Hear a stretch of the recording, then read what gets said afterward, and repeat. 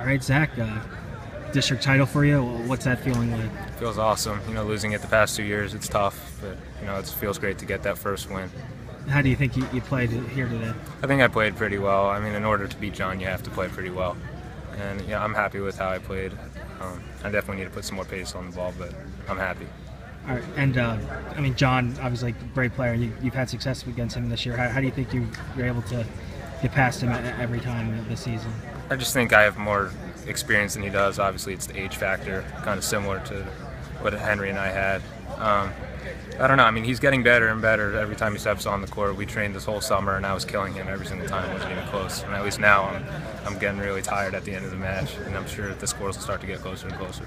Okay. And Coach Schoninger said that this is the first singles champion for a while from Moravian Academy. So what's that like to accomplish that for such a great program? You know, it's great, especially like knowing that I could have done it the past 2 years.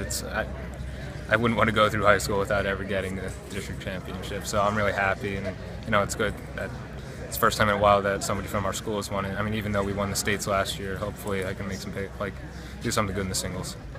All right, and yeah, I mean, what are your goals going into this singles? Well, the goal is to win states. I mean, I know all the kids out there. I think I have the ability to do it. It's just whether I actually perform when I'm out there. But I'm confident.